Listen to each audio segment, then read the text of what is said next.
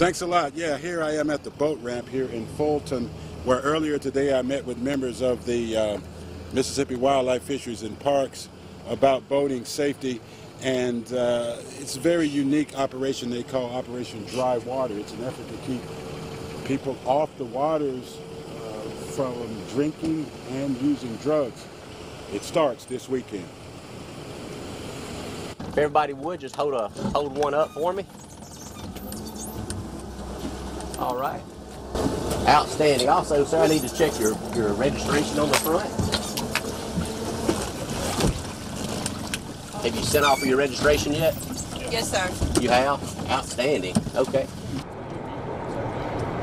Captain Jason Young is a conservation officer with the Mississippi Department of Wildlife, Fisheries and Parks.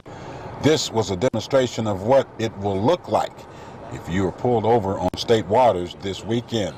It's called Operation Dry Water, and the emphasis is on making sure no one is drinking or using drugs while using state waters. Well, alcohol is one of the leading contributors to the recreational boating fatalities.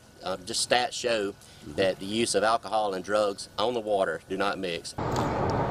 He adds that alcohol causes poor coordination and lack of reaction time. He also says sunlight, waves, and wind can cause problems for boaters too. So Officers Young, Roberts, and McFerrin have allowed me to take a ride here on the Tentum Waterway. It's a way to show how they will enforce things this weekend to make sure that Mississippi waters remain safe. We'll be stepping up patrols, and we will this weekend, just because it's Operation Dry Water, the rest of the summer, winter, it's a year-round effort.